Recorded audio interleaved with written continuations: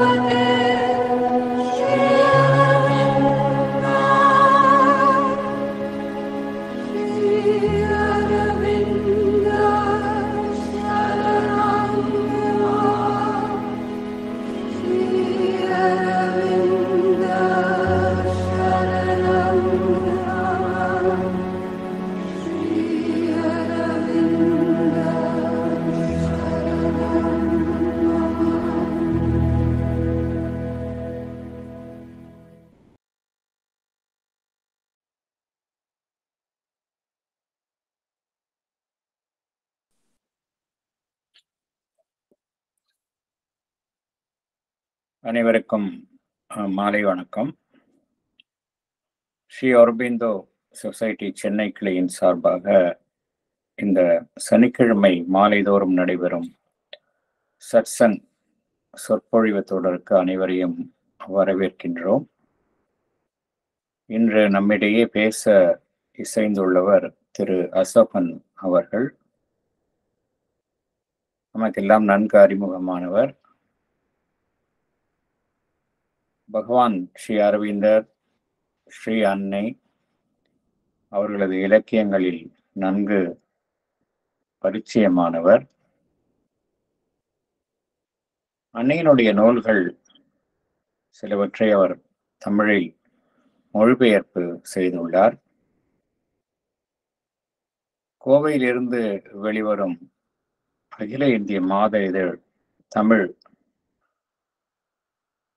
அதிலும் அவருடைய மொழிபெயர்க்கும் பங்கு மிகவும் சிறப்பானது.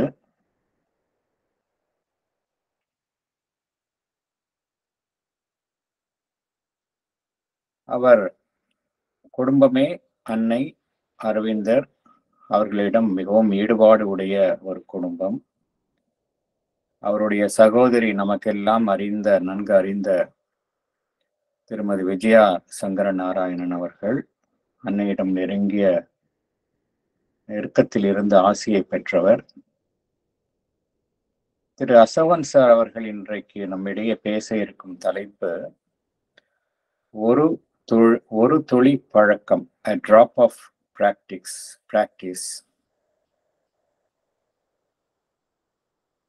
ஸ்ரீ அரவிந்தோ சொசைட்டியின் சார்பாகவும் இங்கு கூடியுள்ள அன்பர்கள் அனைவரின் சார்பாகவும் திரு அசோகன் அவர்களை வரவேற்று இந்த உரையை நடத்தி கொடுக்குமாறு கேட்டுக்கொள்கின்றேன். Over to you, sir.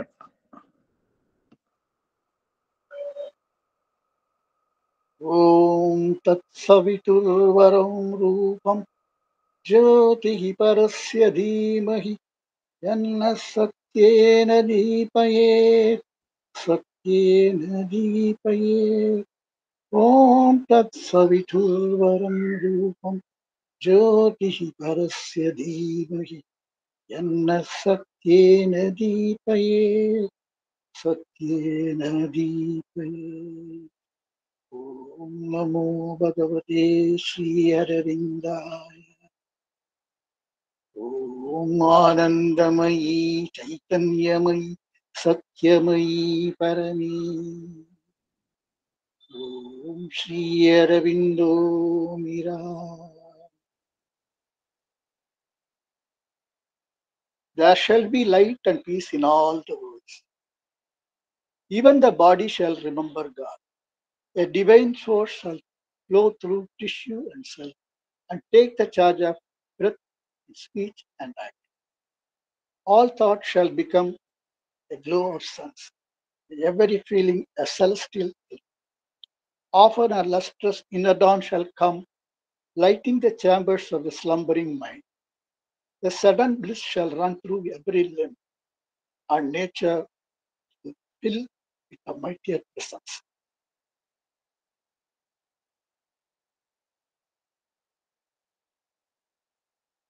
பகவான் ஸ்ரீ அன்னையின் பொற்பாதங்களை வணங்கி இந்த கருத்து பரிமாற்றத்தை துவக்குகின்றேன்.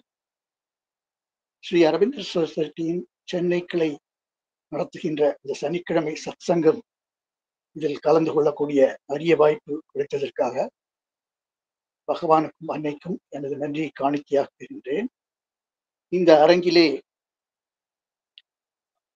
ஸ்ரீ அன்னையின் பிரதிநிதிகளாக இடம்பெற்றிருக்கும் திரு ஸ்ரீ வரதராஜன் அவர்கள், சாமலா மேடம், நமது MKR sir, chairman Sivakumar sir, இன்னும் ஆன்மீக உயர்வு அடைந்த பலர் இருக்கின்றனர். அவர்கள் அனைவருக்கும் என்னுடைய பணிவான வணக்கங்கள். A drop of practice. தமிழ்ல சொல்லும் போது ஒரு துளி பழக்கம். ஒரு துளி பழக்கம் அப்படிங்கும்போது பழக்கத்துல கொண்டு வருது நம்ம தெரிஞ்சிருந்த விஷயம் உண்மைய. அது ஒரு துளி பழக்கம் சொல்லும் போது ஒரு இண்டிவிஜுவலைஸ் பண்ற மாதிரி இருக்கு. அதை நடைமுறையில ஒரு துளி நடைமுறை அப்படின்னு சொன்னோம்னா அது எல்லாருக்கும் பொருந்துற மாதிரி ஒரு யூனிவர்சலைஸ் பண்ற மாதிரி இருக்கு. ஸ்ரீ அன்னையுடைய மொழிகள், பகவானோட மொழிகளை நம்ம படிக்கிறோம். அன்னையின் குரலை ஒலியுடலை கூட கேட்டிருக்கோம். இது நம்ம தெரிஞ்சா மட்டும் போராது, நம்மளுடைய லைஃப்ல அதை ஃபாலோ பண்ணணும்னு அவங்களே சொல்லியிருக்காங்க. A drop of practice is better than an ocean of theories, advices and good resolutions. அதாவது கடலளவு கோட்பாடுகள், அறிவுரைகள், நல்வழிக்குரிய தீர்மானங்கள் எல்லாவற்றையும் விட நடைமுறையில் ஒரே ஒரு துளி பின்பற்றுவது மேலானது அப்படின்னு அன்னை சொல்றாரு. தியரிஸ், கோட்பாடுகள், அதாவது கருத்து வடிவத்துல ஒரு கொள்கை அளவுல நம்ம ஒரு உண்மையை ஏத்துக்கிறோம். அது ஏத்துண்டா மட்டும் போராது, அதன்படி நடக்கணும். அட்வைஸ் இது நிச்சயம் நமக்கு கிடைக்கிற அட்வைஸ் பத்தி தான். வேற ஒருத்தருக்கு நம்ம அட்வைஸ் கொடுக்கறத பத்தி தான் ஒருவேளை அன்னை நீ அட்வைஸ் கொடுக்கறதுக்கு முன்னாடி நீ நடந்து காட்டு அப்படின்னு சொல்லியிருக்காருன்னு வச்சுட்டா அதுவும் பொருத்தம் தான். ஆனா நமக்கு கிடைக்கிற அட்வைஸா நம்மள ஃபாலோ பண்ண முடியாம இருக்கும்போது நம்ம எங்க மற்றவங்களுக்கு அட்வைஸ் பண்றது? அதனால உனக்கு எத்தனை அட்வைஸ் கொடுத்தாலும் நீ அதை ஃபாலோ பண்ணலன்னா அந்த அட்வைஸால என்ன பயன் அப்படின்னு அன்னை கேட்கறதா நம்ம சொல்லலாம். குட் ரெசல்யூஷன்ஸ், தீர்மானம்லாம் நல்லா தான் எடுக்கிற, ஆனா அதுபடி நடந்துக்கிறியான்னு அன்னை கேட்கற மாதிரி இருக்கு. நியூ இயர் சமயத்துல இந்த ஃபர்ஸ்ட் அன்னைக்கு ரெசல்யூஷன்ஸ் எடுக்கிறது பற்றிலாம் நமக்கு நல்லாவே தெரியும். அந்த வழக்கங்கள்லாம் கண்டினியூ ஆகுதான்றது தெரியல. ஒரு காலத்துல இருந்தது, ஒரு பீரியட் வரைக்கும் இருந்தது, அதெல்லாம் ரொம்ப ஆக்டிவா. அதெல்லாம் அந்த ரெசல்யூஷன்ஸ் எல்லாம் ஜனவரி மாசமே தாண்டாது. அதாவது நம்ம கிட்ட இருக்க வேண்டாதது வந்து நம்ம ரெக்கக்னைஸ் பண்றது, ஒன்ஸ் ஓன் மிஸ்டேக்ஸ் அதை ரெக்கக்னைஸ் பண்றது வந்து அது நல்லதுதான் அப்படின்னு மதர் சொல்லியிருக்காங்க. ஆனா அதுக்கப்புறம் என்ன பண்றோம் அப்படிங்கறதுதான் கேள்வி. சின்னதும் பெருசுமா நம்ம கிட்ட இருக்கிற எவ்வளவு விஷயங்கள் வேண்டாதெல்லாம் அதை நம்ம விளக்கறதுக்காக இந்த போடுற தீர்மானங்கள் இதெல்லாம் எவ்வளவு தூரம் நம்ம ஃபாலோ பண்றோம் அப்படிங்கிறது. இந்த வீட்டுல இருக்கிற இந்த பழைய திங்ஸ் வேண்டாத யூஸ்லெஸ்ஸா இருக்கிறது ரொம்ப இதை சேர்த்து போட்டோம்னு வச்சுங்களேன், பாடா ஒரு வழியா எல்லாத்தையும் ஒழிச்சு கட்டிட்டோம் அப்படின்னு நினைச்ச போது மறுநாளைக்கு பரன்ல இருந்து ஒண்ணு எட்டி பார்ப்போம். அது மாதிரி இங்கே நடக்கிறது உண்டு. In each human being there is a beast crouching ready to manifest at the slightest unwatchfulness. The only remedy is a constant vigilance அப்படிங்கிறார் மதர். அதாவது ஒவ்வொரு மானிட ஜீவனுக்கும் வந்து ஒரு விலங்கியல்பு ஒளிஞ்சின்னு இருக்கும். அது பதுங்கிட்டு இருந்தாலும் அது வந்து ஒரு இதுக்காக வெயிட் பண்ணிட்டு இருக்கும். ஒரு சந்தர்ப்பம் சின்ன ஒரு கவனக்குறைவு இருந்தா கூட உடனே அது வந்து தன்னை வந்து வெளிக்காட்டிடும் அப்படின்னு சொல்லிட்டு. ஆனா அது வந்து நம்ம தவிர்க்கணும்னா என்ன பண்ணணும்னா, நமக்கு இடையறாமல் ஒரு விழிப்புணர்வோட இருக்கணும் இந்த மாதிரி சறுக்கல்களை தவிர்க்கிறதுக்கு அப்படின்னு சொல்றாங்க. அதனால நம்ம வந்து நம்ம எடுக்கிற தீர்மானத்தின்படி நம்ம கிட்ட வேண்டாத விளக்கணும்னா அதுக்கு ஒரு தெளிவும் ஒரு உறுதியும் வேணும். எக்ஸும் ஐயும் பேசிட்டு இருக்காங்கன்னு வச்சுங்களேன், அவங்க வந்து எக்ஸும் ஐயும் பேசினா ஒரு இசட் பத்தி தான் இருக்கும். ஏன்னா 2 பேர் பேசிக்கும் போது 3வது நபர் பத்தி பேசுறதுதான் வாடிக்கை. எக்ஸ் சொல்றார், இசட் வந்து அந்த சிகரெட் பிடிக்கிறது நிச்சயமா தெரியுமா உனக்கு அப்படின்னு கேட்கிறார். அது போய் வந்து இது என்ன பிரமாதம், நான் எத்தனையோ தடவை நிறுத்திருக்கேன் அப்படின்னு வரோம். அதாவது இவர் நிறுத்தவே இல்லை, இதுக்கு பேர் அதெல்லாம் தீர்மானமே கிடையாது. இது மாதிரி காசிப் எல்லாம் வந்து மதர் வந்து ரொம்ப டிஸ்கரேஜ் பண்ணுவாங்க. இந்த காசிப் வந்து ரெடியூசஸ் அவர் எனர்ஜி, அந்த டைம் வருது, அதோட எல்லாம் இட் லோயர்ஸ் அவர் கான்சியஸ்னஸ். அதுவும் this is our on earth, our critical our when we have to conserve our energies, we should not waste in such things அப்படின்னு little things அப்படின்னு சொல்லியிருக்காங்க. அதனால இது ஒரு உதாரணத்துக்காக சொன்னேன், அவ்வளவுதான்.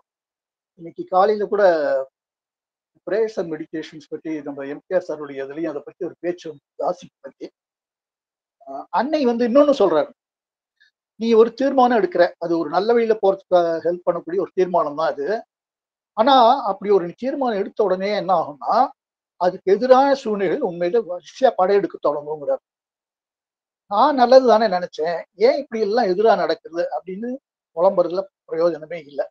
ஏன்னா இந்த உலகங்கிறது ஒரு டெரிபிள் மிக்சர், நல்லதும் கெட்டதும் ஏகமாய் கலந்து கிடக்கிறது அப்படிங்கிறார் அன்னை. அப்படியானா இந்த பாலையும் நீரையும் பிரிக்கிற அன்னப்பறவை மாதிரி நம்ம ஆகணுமா? இந்த இடத்துல மாதிரி ஒரு டைக்ரெஷன். அன்னப்பறவைக்கும் பாலுக்கும் என்ன சம்பந்தம்? யாராவது அன்னத்திட்ட பாலை கொடுத்துருக்காங்களா? இல்ல அப்படி கொடுத்தா அதான் குடிக்குமா? அதுவும் வார்த்தைப்பாக ஒரு நீர்வாயு உயிரினங்களை தான் சாப்பிடும். அப்புறம் ஏன் இப்படி ஒரு பேச்சு வந்தது? இந்த கேள்வி வந்து ஒருத்தருக்கு ஒரு பெரிய மண்டை குடைச்சலாயிடுது. அவர் என்ன மாதிரி யோசிச்சா அப்புறம் அவருக்கு ஒரு ஐடியா வந்தது, இப்படி இருக்குமோ அப்படின்னு நினைச்சு அன்னம், அதாவது சாதம், அதையும் பாலையும் கலந்து, பால்னாலே தண்ணீர் தான் இருந்தாலும் அவர் இன்னும் கொஞ்சம் போதா குறைக்கணும் தண்ணி சேர்த்து ஒரு சின்ன ஒரு உருண்டையா பிடிச்சி வச்சுட்டு ஒரு மணி நேரம் கழிச்சு பார்த்தா தண்ணி தனியா வடிஞ்சிருக்கோம். இதை நம்ம சகோதரிகளை சோதிச்சு பார்த்து சொல்லலாம். ஆக நல்லதான் நான் நினைச்சேன் அப்படின்னு சொல்றவங்களுக்கு மதர் சொல்றார், நல்லது அப்படின்னு சொல்றீங்க, அது என்ன? அது ஒன்ன பொறுத்த வரைக்கும் நல்லதா இருக்கலாம், ஆனா அது வந்து இன்னொருத்தர் பார்வையில கூட இல்ல, இறைவனோட பார்வையில எப்படிப்பட்டது அப்படிங்கறதுதான் கேள்வி அப்படின்னு பார்த்தார்.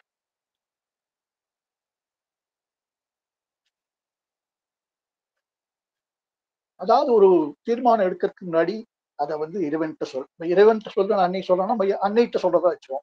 அப்போ அதுக்கு ஒரு பெரிய தடை எதுவும் வராது. வந்தாலும் அதுவே நீங்கிடும், அல்லது அதை எதிர்த்து நிற்கிற தெம்பு உனக்கு கிடைக்கும் அப்படின்னு சொல்றாரு மதர். மதர்கிட்ட நம்ம சொல்றோம், whenever there is a need of you mother, you are already there and you have also assured us that power comes to the need அப்படின்னு நம்ம முதல்ல அன்னைக்கு பேசி வச்சுக்கலாம். உண்மையிலேயே அன்னை வந்து எப்பவும் நம்ம கூட தான் இருக்காங்க. அந்த பிரசன்ஸ் நம்ம வந்து ஃபீல் பண்ண முடியலைனாக்கா அது நம்மளுடைய குறைதான். we are not conscious அப்படிங்கிறது தெரியுது. இப்போ ஒயிட் ரோசஸ் ஒரு இடத்துல சொல்லியிருப்பாங்க, நான் இங்கேதான் இருக்கேன், நான் ஒன்றும் என்னை மறைச்சிக்கல, ஆனா என்னோட குழந்தைகள் தான் என்னை பார்க்கறது இல்லை, பார்க்க முடியாதபடி அவங்களுடைய அந்த டார்க்னஸ் வந்து மறைச்சிருக்கு அப்படின்னு சொல்லுவாங்க. அது மாதிரி நமக்கு தெரியல மாதிரி அன்னை வந்து முக்கியமா நம்ம போற வழியில எல்லாம் வந்து அவங்க நின்றுட்டு இருக்காங்க. அதாவது பள்ளமா இருக்கிற இடத்துல நிச்சயமா நின்றுட்டு இருப்பாங்க. இவங்க வந்து சறுக்கி விழுத போறாங்க, தடுக்கி அதை தூக்கி விட முடியும்னுட்டு. அது மாதிரி மதம் நின்றுட்டு நமக்கு வேண்டி ஹெல்ப் பண்ணிட்டு தான் இருக்காங்க. இப்போ நம்ம வந்து அதுதான் சொல்றாங்க, all can be done if the God touch is there அப்படின்னு சாவித்திரி வரி இருக்கு இல்லையா? அதனால இறைவனோட திண்டுதல் எதுவும் சாத்தியமாகும். ஆனா அதுக்கு வந்து நம்ம செய்ய வேண்டியது அந்த சமர்ப்பணம், ஆத்ம சமர்ப்பணம் பண்ணணும்.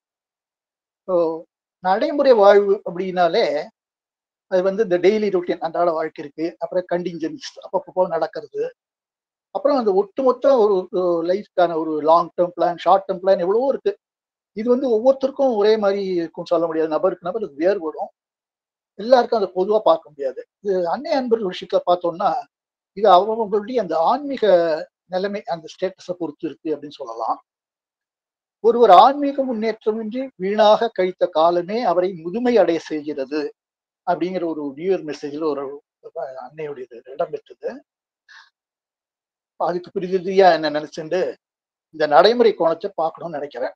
இந்த ஆர்கே லக்ஷ்மண் கார்ட்டூன்ல ஒரு காமன் மேன் ஒரு இது வரும், ஒரு அந்த மாதிரி அந்த பொது நான் சொல்றதா நான் சொல்றதெல்லாம் கருத வேணும் அப்படின்னு இந்த முதலே நான் குறிப்பிட்ட இந்த ஆன்மீக சிறப்பு அடைந்தவர்கள், அந்த பெரியோர் ஆன்றோர் அவர்கிட்ட நான் வேண்டி கேட்டுக்கிறேன். இப்போ ஒரேடியா படிக்கிறது ராமாயணம், இடிக்கிறது பெருமாள் கோயில்னோ, இல்ல விடிய விடிய ராமாயணம் கட்டு சீரிக்கலாம் சித்தப்பான்னு சொன்னாலாம் அப்படிங்கிறதெல்லாம் பெரிய ஒரு கான்ட்ரடிக்ஷனா இல்லாம அப்பப்போ ஏதோ சில சறுக்குகள் அப்படி தடம் மாறி போறது, இதெல்லாம் எப்படி நடக்கிறது அப்படின்னு பார்க்கலாம். Let there be no difference between Thai will and mind அப்படின்னு கடவுள்கிட்ட சொல்லணுங்கிறார் மதர். மதர்கிட்ட நம்ம சொல்லுவோம் அது மாதிரி. சரி, இறைவனோட சங்கல்பம் இல்ல அன்னையோட சங்கல்பத்தை நம்ம எப்படி தெரிஞ்சுக்கிறது? வாழ்க்கையில கணக்கில்லாத சந்தர்ப்பங்கள் தீர்மானம் செய்யல செயல்படுறதுக்குன்னு இருக்கு. இது ஒவ்வொன்றுத்துலயும் அன்னையோட சங்கல்பத்தை எப்படி தெரிஞ்சுக்கிறது? அன்னை ஒண்ணு ஓவராலா ஒண்ணு சொல்றாங்க. ஒரு விஷயத்துல ஏதோ ஒரு முடிவு எடுத்து அதன்படி நடக்கிற, அப்போ உனக்குள்ள ஒரு ஒரு குறுகுறுப்பு ஏற்பட்டதுன்னா அப்போ அது இறைவன் சித்தம் இல்லை அப்படின்னு தெரிஞ்சுக்கலாம் அப்படின்னு சொல்றாரு. நீ வந்து அந்த அது பாதி செஞ்சு முடிச்சப்புறமோ அது எப்போ எப்படி ஏற்பட்டாலும் சரி, இதே ஒரு கைடிங் பிரின்சிபிள் நினைச்சோன்னு வச்சுங்களேன், அதோட விஷயமே முடிஞ்சு போச்சு. இதுக்கப்புறம் பேச ஒண்ணுமே இல்லைன்னு சொல்லலாம். ஆனா அது அவ்வளவு சுலபமா இல்லை. முதலாவது அந்த குறுகுறுப்பை நம்ம வந்து உணர்ந்துக்கிறோமா? இப்படி நமக்கு இந்த உள்ளேந்து வழிகாட்டுறது வந்து அந்த உள்ளுணர்வு. அது முதல்ல சொன்ன மாதிரி ஒருத்தருடைய ஸ்டேட்டஸ், ஸ்பிரிச்சுவல் ஸ்டேட்டஸை பொறுத்து சைக்கிக் பீயிங், இன்ட்யூஷன்ஸ் அப்படின்னு எதுனா சொல்லலாம். அது அந்த குரல் வந்து ரொம்ப சன்னமா தான் இருக்கும். அதுவும் அது ஒரே தடவை தான் அது. அது வந்து ஒரு கம்பல் பண்ணி ஒரு இது பண்ற மாதிரி ஒரு திணிக்கிற குரலா இருக்காது. இது செஞ்சா உனக்கு நல்லது, இது செய்யாட்டா உனக்கு நல்லது அப்படிங்கிற மாதிரி இதை சொல்லிட்டு அந்த ஒதுங்கிடும் அது. அப்புறம் மகனே உன் சமத்து, இல்லைன்னா மகளே உன் சமத்து. நமக்கா மனசுல இருந்து அலை அலையா தாட்ஸ் வருது. இப்போ வந்து கடற்கரைக்கு போன பார்த்தீங்கன்னா ஒரு அலை திரும்பி போகும்போது அது அடிச்சுட்டு பெரிய அலை வரும். அது மாதிரி அது பெரிய பெரிய அலைகளா 2 அலைகள் வந்துட்டே இருக்கும். இது தவிர நம்ம வந்து இந்த அடக்கி வச்ச உணர்ச்சிகள், இந்த ஃபீலிங்ஸ், நம்மளை மீறி வெளிப்படுற எமோஷன்ஸ், இதெல்லாம் அதோட குறிப்பீடுகள் வேற. அதை கூட சொல்லுவாங்க, it is easy to suppress than to organise, but true order is for superior to suppression அப்படிவாங்க. அடக்கி வைக்கிறது வந்து ஈஸி தான், ஆனா அதை விட அதை வந்து ஒழுங்குபடுத்தணும். ஒழுங்குபடுத்துறது தான் வந்து நல்லது சொல்லி சொல்றாங்க. நம்மளால அதை சப்ரஸ் பண்ணும்போது என்ன ஆகும், அப்புறம் வந்து ஒரு சமயத்துல வந்து இன்னொரு சமயத்துல வந்து அதை வந்து வெளியில வந்து இப்ப அந்த பீஸ்ட் வர மாதிரி தான் இது. அது வந்து நம்மளை வந்து கீழே தள்ளிடும். அதனால நம்ம முதலே ஆர்டர் பண்ணி வச்சுக்கணும். ஆர்டர் பண்றதுக்கு நம்மளால முடியாது. நம்முடைய சக்தி அன்னையோட தான் மறுபடியும் சரணடையணும். இந்த மனசு, அடுத்தது பிராணன், அப்புறம் அந்த உடம்பு. உடம்புனுடைய இது இருக்கு, அது வந்து என்ன மறந்துட்டியா அப்படின்னு அதோட அந்த small, medium, large scale testis மாதிரி சின்ன குரு பேரு உபாதைகள் எல்லாம் வேற. இது மாதிரி நம்ம இந்த உள் வழிகாட்டியோட குரலை கேட்க விடாம எல்லாம் கீழே அழிச்சிடுற தடைகள் இதெல்லாம். ரொம்ப சீரியஸான விஷயமா இல்லாம ரொம்ப சின்ன சின்ன விஷயமா பார்க்கலாம். லிட்டில் மைண்ட் அப்படிங்கிற மாதிரி இந்த லிட்டில் மைண்ட் சொல்லும் போதே அது குறைகளோட தான் வரும். ஒரு நாள் நைட் டிஃபனுக்கு வந்து ஒரு இந்த கேட்ரிங் சர்வீஸ் ரெகுலரா நாங்க வாங்குற ஒரு கேட்ரிங் சர்வீஸ்க்கு வாட்ஸ்அப்ல வந்து ஒரு ஆர்டர் கொடுக்குறேன். முன்னாடியே ஆர்டர் கொடுக்குறேன் சாயங்காலமே. அப்போ வந்து எங்க ஏரியால இருக்கிற ஒரு தியான மையத்துக்கும் போகணும்னு ஒரு ஐடியா அன்னைக்கு இருக்கு. பொதுவா தியான மையத்துக்கு போகும்போது வந்து கடைக்கு போறதுங்கிற மாதிரி மற்ற வேலை இருந்ததுனாக்கா அதெல்லாம் பிடிச்சுன்னு தான் தியான மையத்துக்கு போற வழக்கம். ஏன்னா அங்க இந்த மையத்துல இருக்க இந்த அந்நியோட சூழல்ல இருந்துட்டு நேரா வீட்டுக்கு போறதுதான் அது ஒரு உச்சிதம் அப்படின்ற ஒரு ஐடியா. ஆனா இன்னைக்கு என்ன ஆச்சு, புறப்படும் போது லேட்டு. இந்த தியானம் இருக்கிற இடம் ஒரு இடம் ஒரு டைரக்ஷன்னா, அது கேட்டரிங் இருக்கிற இடத்துல இன்னொரு டைரக்ஷன்.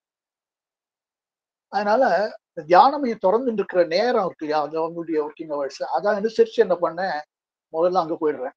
இது வழக்கத்துக்கு மாறா அந்த பூக்கள்லாம் சமர்ப்பிச்சு விட்டு அப்புறம் பண்ணிட்டு அப்புறம் ஏதோ சில இஷ்யூஸ்க்காக ஒரு ப்ரேயர்ஸ் எல்லாம் முடிச்சுட்டு வெளில வரும்போது நம்ம புக் பண்ணது இது இருக்கு இல்லையா, இடியாப்பமா இடியாப்பம் வாங்கிறதுக்கு கேட்டரிங் போக வேண்டாம், வீட்டில் டயபெட்டிக் கஞ்சி இருக்கு அப்படின்னு ஏதோ உள்ளுக்குள்ள தோன்றது. அதே மாதிரி வேற எங்கேயும் போக வேண்டாம், மேலே நான் நேராக வீட்டுக்கு போயிடலாம் அப்படின்ற மாதிரி தோணுச்சு. நேராக வீட்டுக்கு போறேன். ஆனா போறதுக்கு ஒரு 4 அடி எடுத்து வைக்கிறதுக்குள்ள மைண்ட் வந்து மறுபடியும் இல்ல அது வந்து நம்ம பழக்கமான இடம் இல்லையா, அது கேட்டரிங் சர்வீஸ் அப்படி சொல்ல வேண்டாமா, சரிட்டு ஃபோன் பண்றேன். ஃபோன் பண்ணா ரிங் போறது எடுக்கல.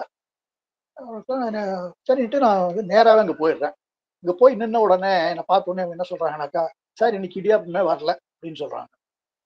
அப்போ என்ன அர்த்தம், நான் வந்து அவங்களோட ஆங்கிள் பார்த்து இல்ல நம்ம சொல்லாம விடுறது தப்பு நம்ம அப்படின்னு நினைச்சு போய் அப்படி நினைச்சுதான் தப்புன்னு ஆயிடுச்சு இல்லையா. அப்போ தியானம் இருக்கிற அந்த குரலை தான் நான் ஃபாலோ பண்ணியிருக்கணும். அதை விட்டுட்டு இப்படி திடீர்னு மாத்திட்டேன். அப்ப மாத்தின்ற போது வந்து என்ன தெரிஞ்சது, அந்த இது எல்லாத்தையும் பார்த்துட்டு இந்த தேர்ட் ஐ இருக்க அதுக்கு தெரியும் அங்க வரல, உனக்கு வேண்டியது அங்க வரல. நீ எதுக்கு உனக்கு உன்னோட இன்னும் பெரிய ஹானஸ்ட் மாதிரி அதை காமிச்சுக்கிறதுக்காக நீ அங்க போறியா, இதெல்லாம் வீணலைச்சல் அப்படி எல்லாம் ஒண்ணு மற்ற விவரம்லாம் சொல்லாது, போக வேண்டாம்னு மட்டும்தான் சொல்லுவோம். அதை நம்ம கேட்கறதும் கேட்காது நம்மளுடைய விஷயம். அந்த தெளிவு நிலையை பொறுத்திருக்கு. அப்புறம் ஒரு ஒரு ஜேர்னி, ஒரு இடத்துக்கு போறது, ஒரு ஊருக்கு போக வேண்டிய ஒரு இது வருது. அது போறதா வேண்டாமான்னு டிசைட் பண்ணணும். அது டிசைட் பண்றது உடனடியா பண்ணி ஆகணும். அப்போ மதருடைய இது என்னன்னா, இப்போ ஒரு எல்லாத்துலயுமே வந்து சின்னதோ பெருசோ எல்லாத்தையுமே மதர்கிட்ட சொல்லி மதர்கிட்ட கேட்டு இப்படி பண்றது அப்படின்னு ஒரு இதை வந்து ட்ரை பண்றதுனால பெரிய யோகான்லாம் சொல்லிக்க மாட்டேன். ஆனா வந்து நமக்கு அந்த இது சொல்லட்டாலும் இப்படி ஏதாவது இப்படி ஒரு இது ட்ரை பண்ணுவோம், மதர் நினைச்சு சொல்றது மதர்கிட்ட சொல்றது அப்படின்னு பண்ணலாம் அப்படின்ற ஒரு இதுல இதை வந்து அன்னை என்ன சொல்றாங்க, அன்னையினுடைய இது என்னவா இருக்கும் அப்படி தெரிஞ்சுக்கலாம் அப்படின்றது சைலன்ஸ் பண்றதுக்கு ட்ரை பண்ணோம். பண்ணாக்க வழக்கத்தை விட அந்த தாட்ஸ் ரொம்ப ஸ்பீடா வந்து ஒரே அல மோதுறது. மதர் சொல்ற அப்படிதான் நடக்கும், நீ பொறுமையோட இருன்னு மதர் சொல்றாரு. பொறுமைங்கிறது நமக்கு ரொம்ப ரேரான விஷயமா இருக்கு. அந்த ஜேர்னியும் உடனே வந்து போறதா இருந்தா உடனே போகணும், இல்லைனாலும் உடனே அதை டிசைட் பண்ணணும். சரி நம்ம சாவித்திரி கைடன்ஸ் எடுத்துக்கலாமா அப்படின்னு சாவித்திரி புக் எடுத்தோம்னாக்கா அதுக்கு மட்டும் வந்து சைலன்ஸ் வேண்டாமா, அதுக்குதான் சைலன்ஸ் ஜாஸ்தி வேணும். ஏன்னா எந்த ஒரு விஷயத்தையும் நம்ம சாவித்திரி கைடன்ஸ்க்காக படிக்கிறோம்னு வச்சுக்கோங்க, அப்ப என்ன அறியும்னா நம்மள அறியாம நம்ம அடி மனசுல ஒரு ஒரு கரண்ட் ஒரு எண்ணம் ஓடிட்டு இருக்கும். அது வந்து இப்ப நம்ம என்ன விஷயத்துக்காக நமக்கு கைடன்ஸ் பாக்குறோமோ அதுக்கு சம்பந்தம் உள்ள ஒண்ணு வந்து ஒரு சஜஷன் மாதிரி போயிட்டே இருக்கும். அது என்ன பண்ணும்னா நம்ம வந்து என்னதான் ஒரு மைண்ட் சைலன்ஸ் பண்ணதான் நினைச்சிட்டு எடுத்து பார்த்தோம்னு வச்சுங்களேன், அந்த அந்த லைன் அந்த பர்டிகுலர் லைன் எது கண்ணில் படுறதோ அதுக்கு வந்து இன்டர்பிரேஷன் அது இது கொடுத்துரும். இது நம்ம இந்த சப்கான்சியஸ் மைண்ட் இருக்கு, அது தப்பான ஒரு இன்டர்பிரேஷன் கொடுக்கும்.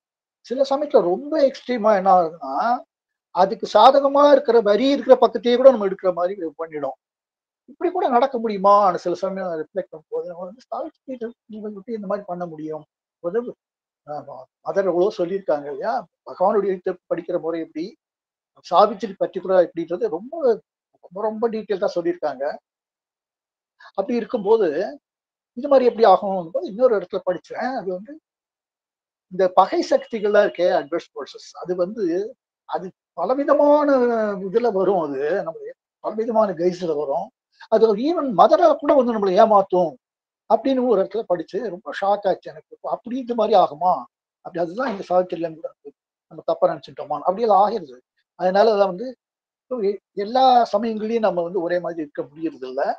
அப்போ வந்து நம்ம திரும்ப திரும்ப நான் வந்து மதர் தவிர நமக்கு எதுவுமே சரணாலயம் நமக்கு மதரும் பகவானும் தான். அவங்களுடைய பாதங்கள்ல தான் நம்ம வந்து அங்கேயே தான் குடிகள் இருக்கணும். நான் வந்து ப்ரே பண்ணும்போது நம்ம என்ன பண்ணோம், என்ன வந்து இந்த உன்னுடைய பாதத்துக்கு அடியிலே வச்சுக்கோமா, அட் தி ஃபீட் கூட இல்ல, under the feet, under your feet என்ன வச்சுக்கோ, நான் இருக்கிறவனும் அங்கதான் இருக்கணும், அங்கேருந்து ஃபங்க்ஷன் பண்ணணும், அங்கேயும் தான் இருக்கணும் அப்படின்னு நம்ம வந்து சொல்லிட்டு அதை வந்து அப்படியே நம்ம எவ்வளவு தூரம் நம்ம அந்த மாதிரி மைண்ட்ல அதையோ, ஏன்னா நம்ம மைண்ட் தான் நமக்கு இருக்கிறது, நம்ம கொடுக்கப்பட்டிருக்கிற இன்ஸ்ட்ருமெண்ட், அதுவும் அதுதான் சீஃப் இன்ஸ்ட்ருமெண்டாகவும் இருக்குங்கும் போது அதோட அதை வந்து எப்படி பயன்படுத்திக்கணுமோ அது பயன்படுற சமயத்துல அது பயன்படுத்தக்கூடிய விதத்துல மட்டும் பயன்படுத்திட்டு அதை வந்து நம்மளை எப்ப நம்ம வந்து தட்டி விடுறதோ அந்த சமயத்துல ஜாகிரதையா இருக்க வேண்டியதான், அது வேற வழியே இல்லை. அப்புறம் சில சமயங்கள்ல சில பேர் சொல்லுவாங்க, வாய் விட்டு சொல்ல முடியாத வேதனை அப்படின்னு சொல்லுவாங்க தெரியுமா? அது மாதிரியான ஒரு இக்கட்டான ஒரு விஷயம்னு வச்சுங்களேன். அப்போ வந்து சாவித்திரி கைடன்ஸ் தான் போறோம். அப்போ thou art the author of thy own pain அப்படின்னு வருது. நீ தான் இந்த தொல்லையை உண்டாக்கின்ற அப்படின்னு. இது காரணம். நான் கேட்ட தீர்வு இல்லையா அப்படின்னு நம்ம மறுபடியும் வந்து அதை அப்ரோச் பண்றோம். அப்போ my heart has chosen, it does not choose again அப்படின்னு வருது. நான் தான் சொல்லிட்டேன், மறுபடியும் கேட்காத. இப்போ நமக்கு என்ன தோணும்? ஆமா, நம்ம ஒரு அப்பாலஜி கூட நம்ம மனசுல தோணல. நம்ம தானே இந்த நம்மளுடைய பெயினுக்கு ஆத்தர்னா முதல்ல நாட் ஈவன் அப்பாலஜிஸ்ட் அதை வந்து ஃபீல் பண்ணிருக்க வேண்டாமா? அது அப்போ என்ன, இப்ப நம்ம ஒரு வெறும் மென்டலா இல்லாம முழுமையா ஜீவன் முழுக்கமா வருத்தத்தை தெரிவிச்சு மன்னிப்பு மதத்தை கேட்டு அதுக்கப்புறம் நம்ம மறுபடியும் அந்த விஷயத்துக்கு வரும்போது அதை என்ன சொல்றேன்னா, திரு சாவித்திரி என்ன சொல்றாங்க, all things shawl change in God's transferring அவர் அப்படின்னு சொல்லி ஆறுதலா சொல்றாங்க. அப்போ அதை ஒரு வரமா நினைச்சுட்டு நம்மளை வந்து புதுப்பிச்சுக்க வேண்டியதுதான். அப்புறம் ஒரு ஒரு க்ளோஸ் ரிலேட்டிவ் அவருடைய லைஃப்ல வந்து அவருடைய வந்து நார்த்ல ஒர்க் பண்ணிட்டு இருந்தார். அப்போ வந்து அவருக்கு வந்து ஒரு சைக்கலாஜிக்கல் ப்ராப்ளம் வந்து அது வந்து health, physical health, mental health எல்லாம் அஃபெக்ட் ஆகி ரொம்ப அவருடைய கேரியரையே அஃபெக்ட் பண்ற மாதிரி ஆயிடுச்சு. ரொம்ப லாஸ் ஆஃப் பேல் எல்லாம் ரொம்ப இதுவாகி ரொம்ப அவருக்கு நல்ல பொறுப்புள்ள இதுல வேற இருந்தார் பதவியில. அவர் வந்து ஒருவேளை சஸ்பென்ஷனே கூட ஆயிடுமோ அப்படிங்கிற மாதிரிலாம் இருந்தபோது அவருக்கு இந்த ட்ரீட்மெண்ட் பார்த்துட்டு இருந்த அந்த சைக்காலஜிஸ்ட் அவர் என்ன சொன்னார்னா, என்ன மருந்து மட்டும் கண்டினியூ பண்ணி பிரயோஜனம் இல்லை, அவர் இருக்கிற சரௌண்டிங்ஸை மாற்றணும். அவருடைய பேரண்ட்ஸ் கூட பிறந்தவங்களாம் இங்கே தான் இருந்தாங்க. அதனால அவங்க வந்து நீங்க அவங்க இருக்கிற இடத்துக்கு நீங்க அவர் வந்து போனார்னாக்கா அது ஒரு கொஞ்சம் ஒரு வந்து இதுல வந்து சேஞ்ச் ஆகிறதுக்கு ஒரு சான்ஸ் இருக்கு அப்படின்னு சொல்லி சொன்னார். அவர் ஒர்க் பண்ணிட்டு இருந்த ஆர்கனைசேஷனும் நான் ஒர்க் பண்ணிருந்த ஆர்கனைசேஷனும் வந்து சம்பந்தம் உள்ள ஆர்கனைசேஷன்ஸ்ங்கிறதுனால இங்க இருக்கிற உயர் அதிகாரிகள் யாராவது வந்து சொன்னாங்கன்னா அவருக்கு வந்து அங்கிருந்து இங்க டிரான்ஸ்ஃபர் பண்றதுக்குள்ள ஒரு வாய்ப்பு இருக்கும்னு சொல்லிட்டு அப்ரோச் பண்ணாங்க. இந்த மாதிரி இடங்கள்லாம் தெரியும், அந்த மாதிரி லேசன்ல ஒர்க் பண்றவங்க நல்ல அந்த மாதிரி இந்த மாதிரி விஷயங்கள் எக்ஸ்பர்ட் எல்லாம் இருப்பாங்க. அது மாதிரி பவர்லயும் இருந்து அதே சமயத்தில் ஹெல்ப் பண்ணக்கூடிய டெண்டன்சி உள்ளவங்களும் இருப்பாங்க. அது மாதிரி ஒருத்தர் அப்ரோச் பண்ணி அவருக்கு கிடைச்சு அவர் அங்க வந்துட்டார். சென்னைக்கு வந்து இப்போ கொஞ்ச நாள் கொஞ்சம் கொஞ்சமா மெதுவா இம்ப்ரூவ் ஆகி அவருக்கு அப்படி அவர் வந்து ஈவன் ஆஃபீஸ்ல வந்து ப்ரொமோஷனே வாங்கி அப்பா பசங்க கல்யாணம் பண்ணி இது பிளாட் வாங்கி வீடு கட்டி எல்லாம் ரொம்ப அமோகமாயிட்டார். இப்போ என்னன்னாக்கா அவர்கிட்ட ரொம்ப கிராட்டிடியூட் எதிர்பார்க்கல. ஆனா என்ன நடந்ததுன்னா அதுக்கப்புறம் அவர்கிட்ட அவங்க கிட்ட இருந்தே வர வைப்ரேஷன்ஸ் எல்லாமே ஒரு நெகட்டிவா இருக்கு. இது ஏன் எப்படி அப்படின்னா, நாம இதுக்கு வந்து லௌகிகமா என்ன சொல்லுவாங்கன்னாக்கா, நீ வந்து ஒரு கிராட்டிடியூட் எதிர்பார்த்திருக்க, அது வந்து அது எப்பவுமே ஏதாவது எதிர்பார்த்தா அதுக்கு வந்து ஏமாற்றம் தான் வரும் அப்படின்னு சொல்லுவாங்க. அது நம்ம எதிர்பார்க்கலையே, என்னக்கா நீ வெளியில எதிர்பார்க்கல, உள்ளுக்குள்ள எதிர்பார்த்திருக்கலாம் அப்படின்னு இருக்கும் இல்லையா? சில இப்ப இந்த சைக்காலஜிஸ்ட் இப்ப உளவியல் ரீதியா சொல்றவங்க வந்து என்ன சொல்லுவாங்கன்னாக்கா, அந்த டாக்டர் அந்த மாதிரி எல்லாம், நீ வந்து எதையும் எதிர்பார்க்கலைன்னா கூட உன்னை பார்க்கும்போது உங்ககிட்ட பேசும்போது ஈவன் உன்னை பத்தி நினைக்கும் போது கூட அவங்களுக்கு வந்து என்ன தோணும்னா, நீ செஞ்ச ஹெல்ப்புக்கு அவங்க வந்து கடன் பட்டிருக்காங்க உனக்கு அப்படின்னு அது ஒரு பேர்டனா இருக்கும் அவங்களுக்கு. அதை வந்து அவங்க உறுத்தும். அதுதான் அந்த மாதிரி எரிச்சலா வெளிப்படுறது அப்படின்னு அவங்க சொல்லுவாங்க. நம்ம வந்து சைக்காலஜி நமக்கு வந்து சாவித்திரி விட பெரிய சைக்காலஜிஸ்ட் கிடையாது. நம்ம சாவித்திரி கேட்கிறோம், ஐ bite the hands that feed me அப்படிங்கிற வரி வருது. அதான் உலகில் வழக்கம்னு பகவான் சொல்லுவார் இல்லையா? மறுபடியும் கேட்டா என்ன சொல்றாரு, நீயா உதவி பண்ண, இது என்ன கிறுக்குத்தனமா இருக்கு, உலகத்துல நடக்கலையா அவனுடைய செயல் இல்லையா அப்படின்னு சொல்லுவார். The two who are one are the right and might in things இல்லையா?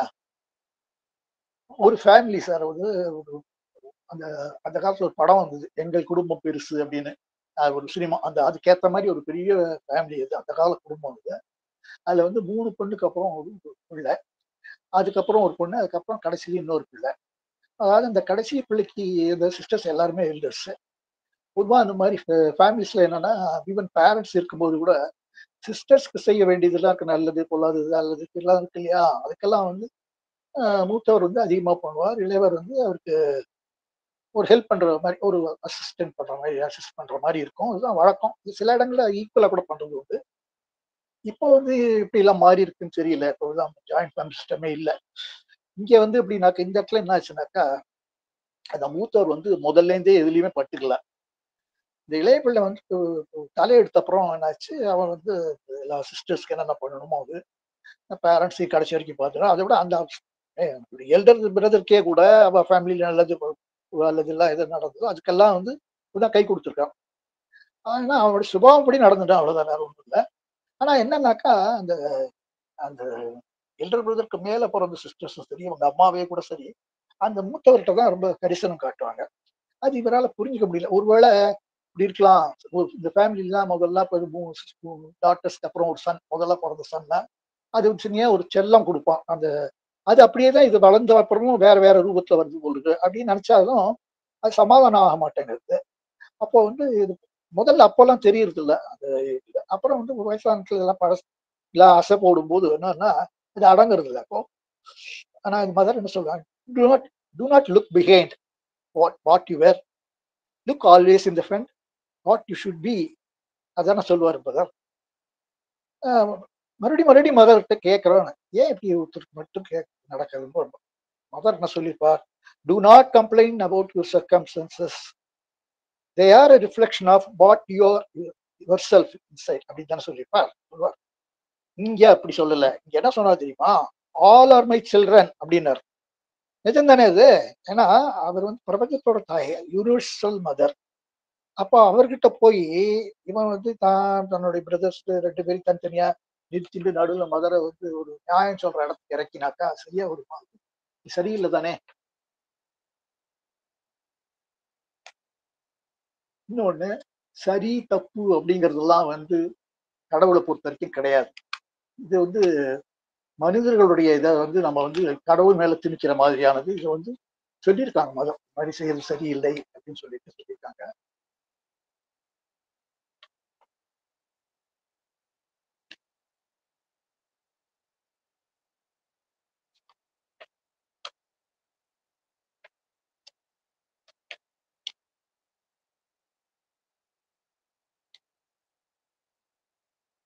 ஏன்னா நம்மளுடைய பார்வையில வந்து தப்பா தெரியுது, சரியா தெரியுது, இதெல்லாம் இதுக்கெல்லாம் அர்த்தமே இல்லை. Whether it's in good or evil in men's eyes, only for good the secret will can work. Whether it's in good or evil in men's eyes, only for good the secret will can work அப்படிங்கிற சாவித்திரி வரி சத்தியம் இல்லையா? இன்னொன்னு, இந்த ஒரு பழுத்த சாதகர் சொல்றாரு, இதெல்லாம் ஒண்ணு புடம்போட தான் வருது.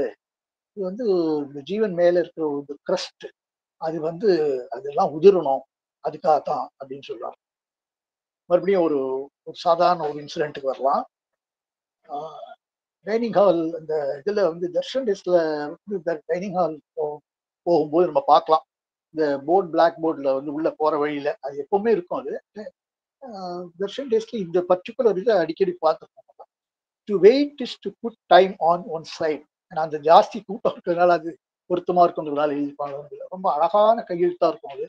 அது வருஷங்கள் மாறினாலும் வந்து அந்த கையெழுத்து மாறுறதில்லை. சாதகர் எழுதுற சாதகர் வந்து ஒருத்தரே தானா, இல்ல வேற யார் எழுதினாலும் அது த்ரூ தம் மதர் திஸ் ரைட்டிங்கிறதுனால அப்படியே இருக்கான்னு தெரியல. அந்த ரொம்ப ஸ்லாண்டிங்கா இப்படிலாம் டிஜிட்டல் இதெல்லாம் தோக்கடிக்கிற மாதிரி அவ்வளவு அழகா இருக்கும் அந்த எழுத்து, சாக்பீஸ் எழுத்து.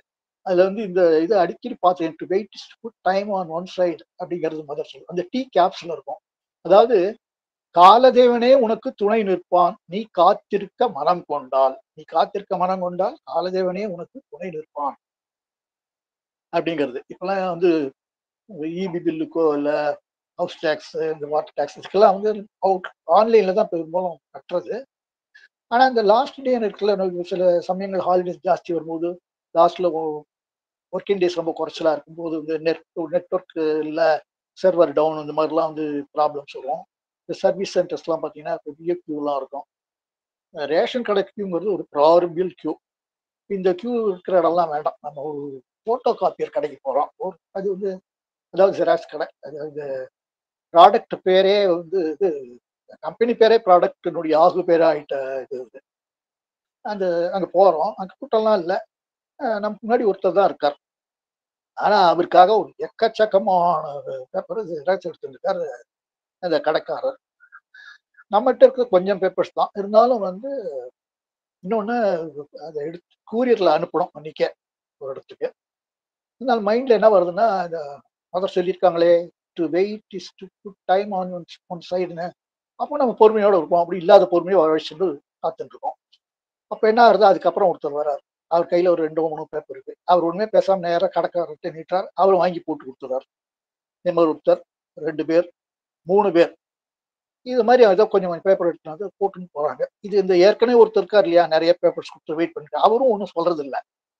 இப்ப இந்த 3 பேர் வந்து போனாங்க இல்லையா, அதுல 3வது ஆள் என்ன பண்ணாங்கன்னா, போகும்போது இவரை பார்த்து நீ என்ன பண்ணிட்டு இருக்கீங்கிற மாதிரி பார்த்து போறோம்.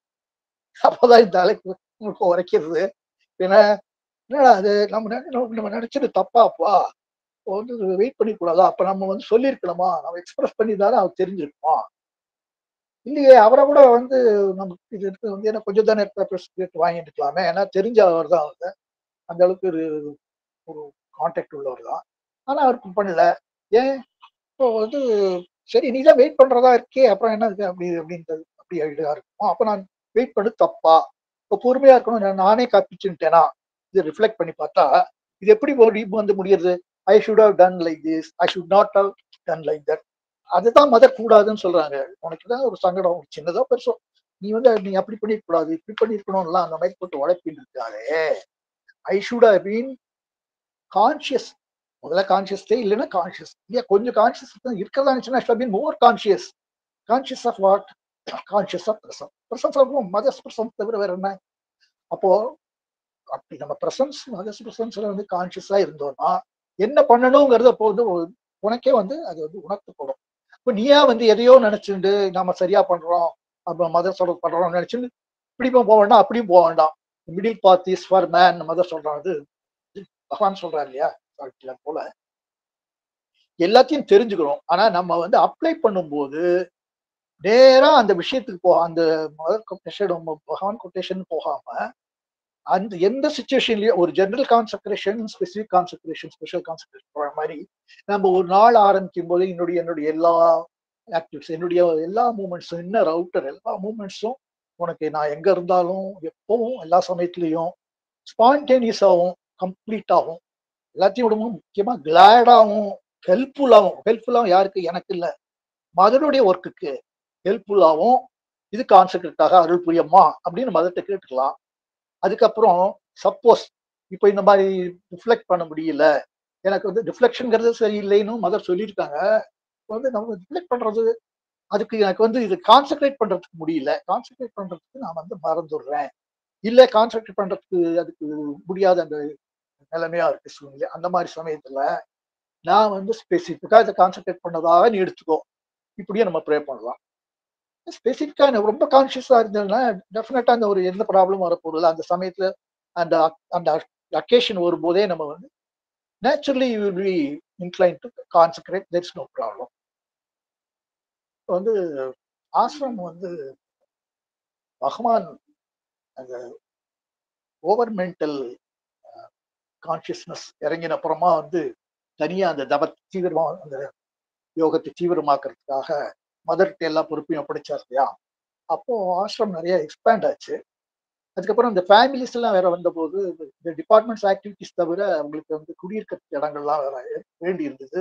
அப்புறம் இந்த கெஸ்ட் ஹவுஸ் எல்லாம் கட்ட வேண்டி இருந்தது, இந்த போர்டிங் எல்லாம் கட்ட வேண்டியது ஸ்டூடெண்ட்ஸ்க்கு எல்லாம், பசங்களுக்கெல்லாம் எஜுகேஷன் ஸ்கூல் ஆரம்பிச்சு போர்டிங் எல்லாம் கட்டு. அப்போ என்ன ஆச்சுன்னா நிறைய இடங்கள் வந்து அப்போதான் நிறைய இடங்கள் வாங்கி ஆசிரமத்தோட சேர்த்துட்டாங்க.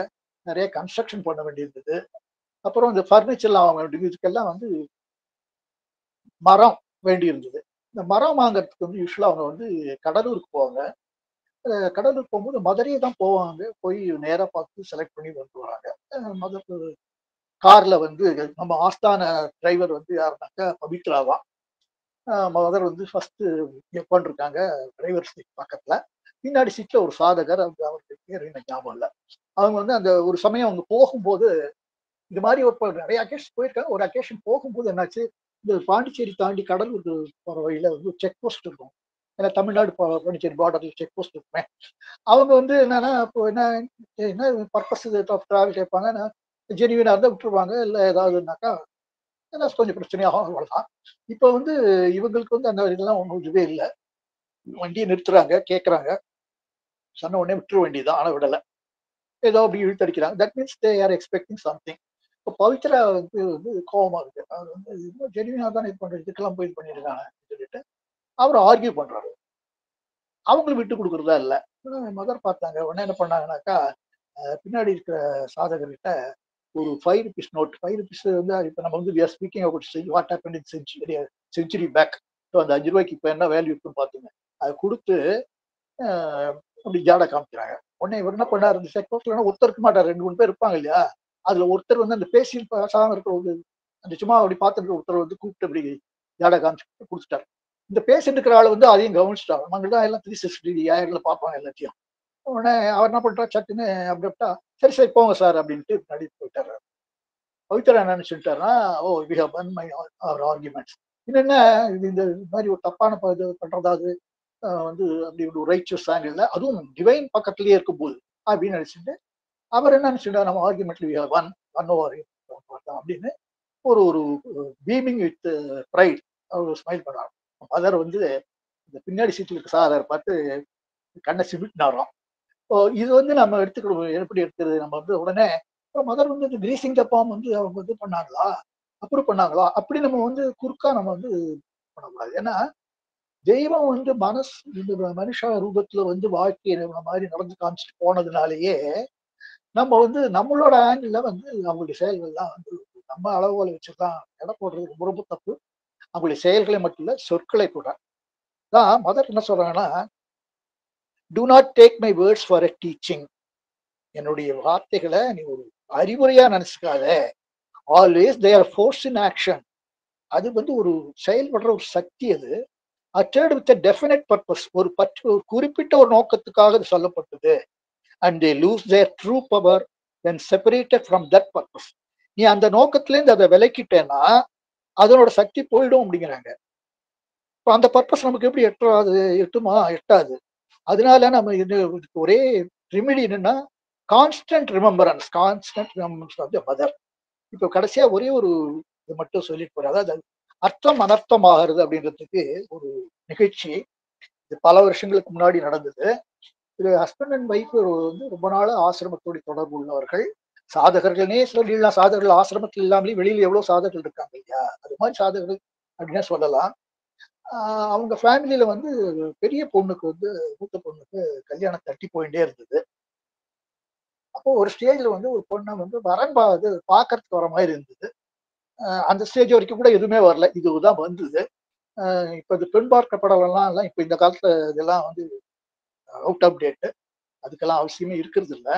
ஆனா நான் அது பெண் பார்க்க படம்னு சொல்றதுல இருந்தே நீங்க தெரிஞ்சுக்கலாம் எப்போ நடந்திருக்கோம்.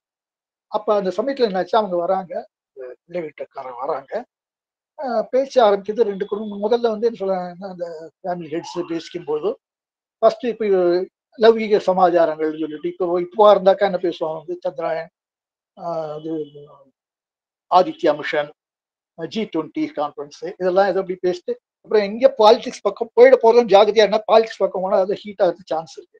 அதனால அவாய்ட் பண்ணிட்டு கிளைமேட்டை பத்தி அப்படி இப்படி பேசிட்டு அப்புறம் ஃபேமிலிஸ் பரஸ்பரம் தெரிஞ்சுக்கணும் இல்லையா, அதையும் ரொம்ப இது நீக்கு போக்கா பேசணும், ரொம்ப இதுவா பேசாம ஆனா தெரிஞ்சுக்க வேண்டிய எசென்ஷியலி தெரிஞ்சுக்கணும். அப்படி ஒரு மாதிரி பேசிட்டு இந்த விவகாரத்துக்கு போறதுக்கு முன்னாடி என்ன பண்ணணும்னா அந்த எஸ்கேசியை கொடுக்கணும்னு அந்த அந்த வைஃப் இருக்காங்களே அப்படி ஐடியா கரெக்ட் தானே.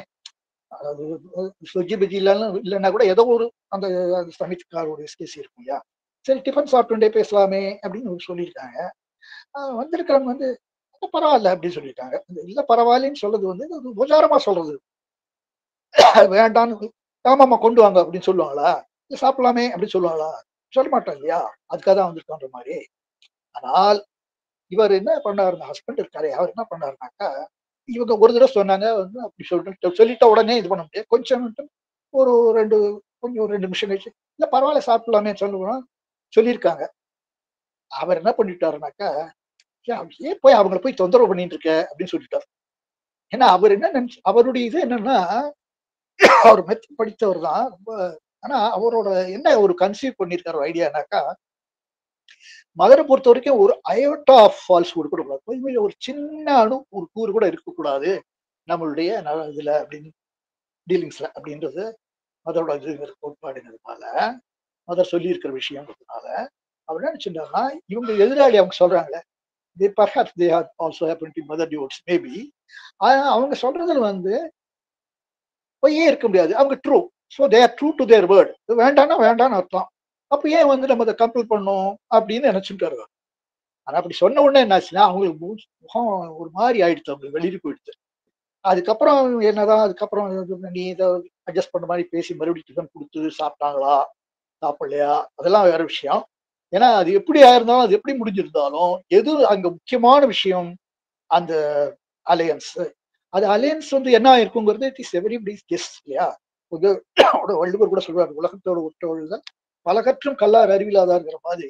இப்படி வந்து மதர் டிவோட்டியா ஒரு பெரிய சாதகராகவே இருந்துட்டு கூட என்ன பண்ணிட்டார் அவர், அதை வந்து அது எல்லாத்துக்கும் அப்படி கண்ணை மூடிட்டு அப்ளை பண்ணக்கூடாது இல்லையா. அது வந்து நம்ம இன்னொன்னு நம்மளுடைய இன்டர்பிரிட்டேஷன் எப்பவுமே சரியா இருக்கிறது இல்லை. இப்போ அந்த மாதிரிதான் ஏதாவது ஒரு இந்த ஃபேஸ் ஆஃப் டிஃபிகல்டிஸ் மதர் என்ன சொல்றாங்கன்னா, you must be com and quite அப்படின்னு சொல்றாங்க. இப்போ வந்து ஃபேமிலி மெம்பருக்கு ஒரு சீரியஸான ஒரு இல்னஸ், அப்போ வந்து நம்ம வந்து காமா உட்காந்துருக்க முடியாது, உடனே ஆக்ஷன் எடுத்துதான் இல்லையா. அதனால அதுக்கும் அவங்க என்ன சொல்றாங்கன்னா, you should not confuse com with inertia அப்படின்னு சொல்றாங்க. அதையும் அவங்களே சொல்லிட்டாங்க. இப்போ வந்து ஒரு சினிமா பாட்டு கூட உண்டு, அதாவது துன்பம் வரும் வேளையிலே சிரிங்க, சொல்லி வச்சார் வள்ளுவரும் சரிங்க, பாம்பு வந்து கடிக்கையில் பாழ் மூடல் குடிக்கையில் யார் முகத்து பொங்கி வரும் சிரிப்பு. இது ரொம்ப க்ரூட் எக்ஸாம்பிள். அது வந்து ரொம்ப ராங் இன்டர்பிரிட்டேஷன். அதாவது நீ அப்படி சொல்லல, நீ எதுனாலையும் நிலை கொலையக்கூடாது, ஒரு ஆபத்தின் base of danger also you should keep your com. அப்போ அது நீ வந்து படபடக்கிறதுனால அந்த இது வந்து you are helping to only the danger to increase அப்படின்னு தான் சொல்லியிருக்காங்க. அது மாதிரி நம்ம வந்து அர்த்தத்தை அனர்த்தமா ஆக்கிக்க கூடாது.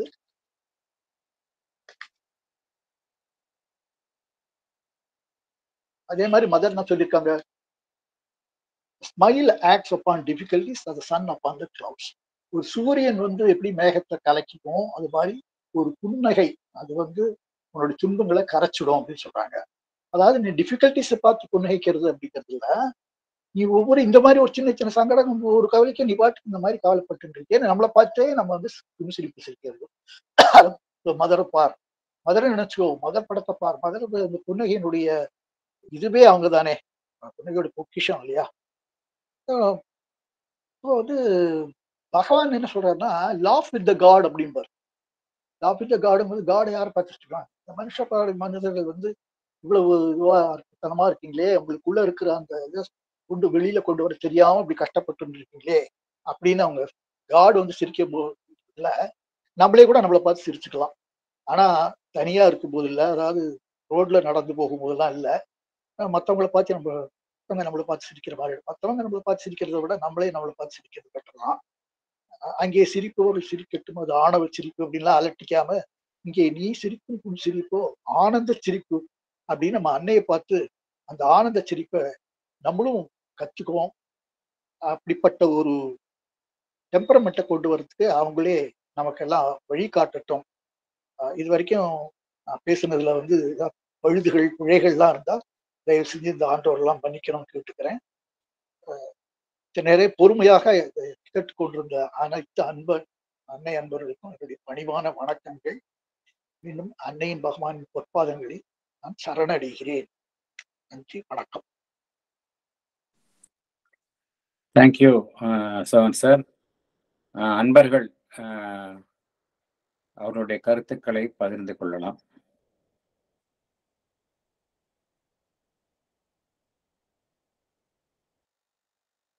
Yes madam. நமஸ்காரம் சார்.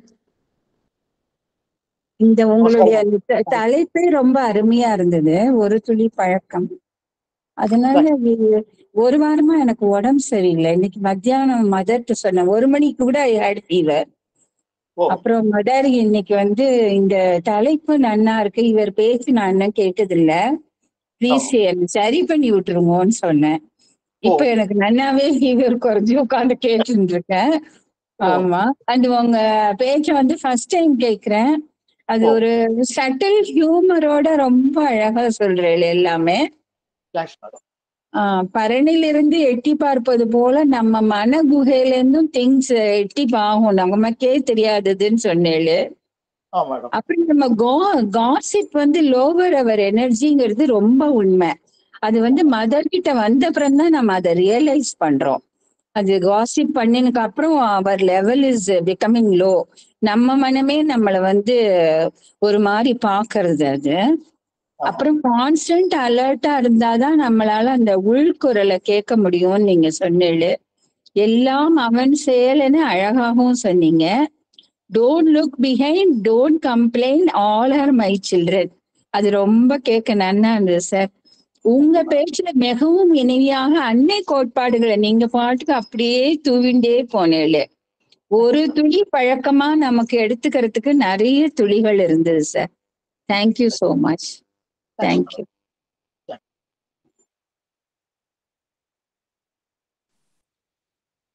தேங்க்யூ.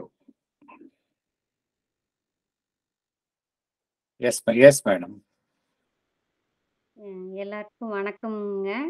ரொம்ப ரொம்ப நிறைய கருத்துக்கள்ங்க அப்படியே சொல்லிட்டே இருந்தாங்க சார்.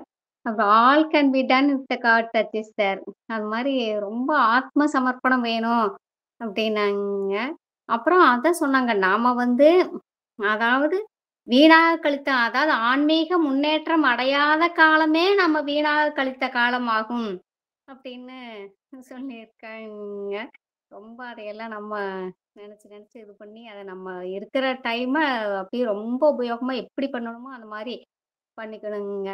எல்லாத்துக்கும் நம்ம வந்து தயவில்னு அவங்களோட இதே இது பண்ணணும், சங்கத்தமே இது பண்ணணும், அதை எப்படின்னு தெரிஞ்சுக்கணும் நம்ம அப்படின்னாங்க. அப்புறம் அது இன்னொன்னு அதான் சொன்னாங்களே, அவங்க அதான் இந்த மாதிரி தியான மையத்திலேருந்து இந்த கேட்டரிங் இதுக்கு இடியாப்பம் இருப்பான்னு போற அந்த சமயத்துல அதே மாதிரி ஒரு இது அப்படிதான் நடந்ததுங்க. எ அக்கா பேத்திக்கு கல்யாணம்ங்க.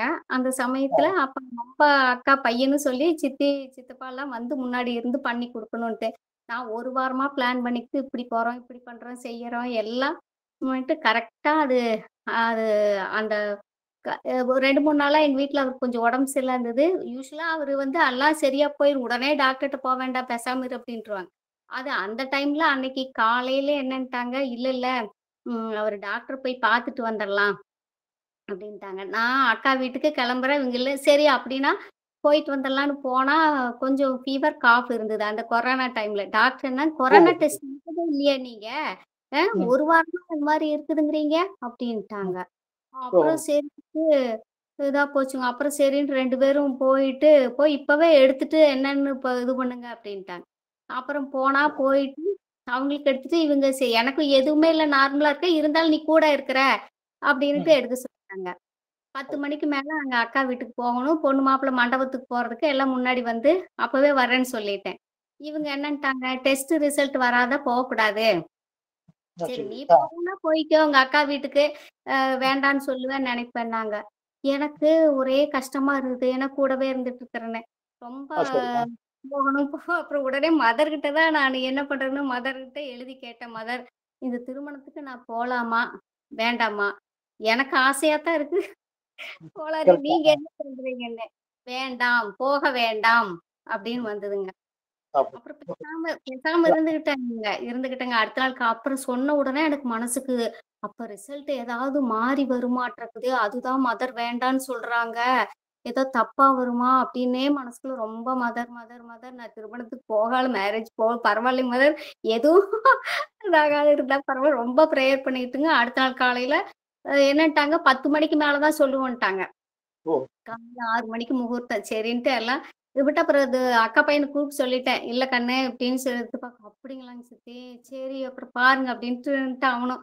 அப்புறம் பார்த்தா அப்படியே படுத்துட்டு உட்கார்ந்து இருந்தாங்க. ரொம்ப ப்ரேயர் பண்ணிட்டு அவங்க ஒன்றும் சொல்லல. அப்புறம் மாதிரி ஃபோன் பண்ணி கேட்டா அப்புறம் இல்ல ரிசல்ட் ஒண்ணு தான் இல்லைங்க உங்களுக்கு, இல்ல நெகட்டிவ் தான். வேற 2 பேருக்கு அப்படிதான், எதுவும் இல்ல அப்படின்ட்டாங்க. ஆமாங்க, ஆமாங்க. ரொம்ப அப்பா நன்றிங்க அண்ணையே அப்படின்னு நினைச்சுங்க. நேரில் நின்று பேசும் தெய்வம். நம்ம தான் தவிர்க்கிறோம். அவ்வளவுதான். அப்புறம் நினைச்சிட்டு சரி ஏதோ ஒரு காரணம் இருக்கு. மதர் வந்து நம்மள வேண்டான்னு சொன்னாங்கன்னா, ஏதோ ஒரு காரணம் நிச்சயமா இருக்கலாம். அது நிச்சயம். என்னன்னு என்னால தான் புரிஞ்சுக்க முடியலையே ஒழிய, அது ஏதோ அது நான் போறது நல்லதில்லன்னு அவங்க இது பண்ணியிருக்காங்க. ஆமா அப்படின்ட்டு அதாங்க. அந்த மாரி தான். ரொம்ப அப்புறம் அந்த சாவித்திரி லைன் படிக்கும்போது பொறுமையா இருக்கணும்னு சொன்னீங்க. கண்டிப்பாங்க. அது மாரி இல்லாத நம்ம ஒரு கவலையில ஏதோ ஒரு ஆமா பிரச்சனைக்கு அது நம்ம மனசுக்குள்ளேயே செட் பண்ணிக்குவோம். இப்படித்தான் ஆமா இருந்ததுன்னா பரவால்ல அப்படின்னு நெனச்சுக்கிட்டு படிக்கும்பொழுது, அதே மாரி ஆமா தான் இருக்கிறாப்புல நெறைய நம்மளுக்கு என்னமோ மாத்தி மாத்தி ஐயோ! இல்லைம்மா இப்படி இருக்கு, அப்படி கரெக்ட்டான பதில். அமைதியா correct. படிக்கும்போது பார்த்தீங்கன்னா, நல்ல பதில் நம்மளுக்கு வந்து இதா இருக்குங்க. புரிஞ்சுக்கிற மாரி இதா இருக்குங்க. அதான் ஆமா ரொம்ப நெறைய கருத்துக்கள் சொன்னீங்க சார். ரொம்ப ரொம்ப ரொம்ப நன்றிங்க.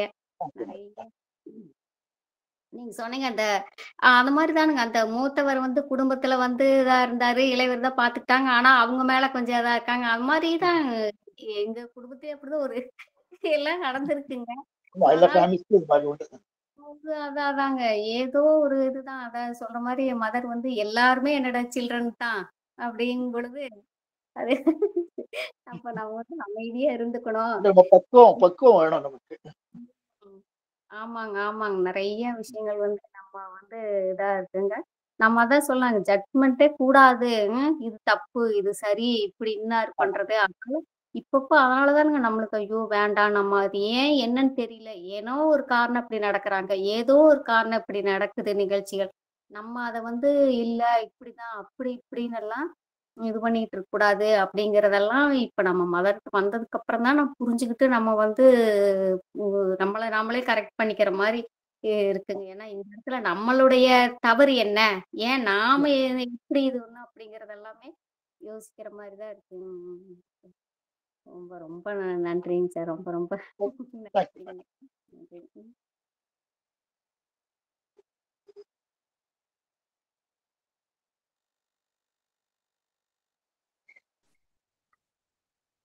வேற ஏதாவது கருத்துக்கள்? Yes sir, yes sir, please. ஒருத்தர் என்ன பேசினார் என்று தொகுத்து கூறுவதில் நிறைய சாமர்த்தியம் படைத்த நமது ராதாராணி அவர்கள் அன்னையினுடைய கோட்பாடுகளை தூவிக்கொண்டே சென்றார் என்று கூறினார். நமது அசோகன் அவர்களின் பேச்சு இன்று அப்படித்தான் அமைந்திருந்தது.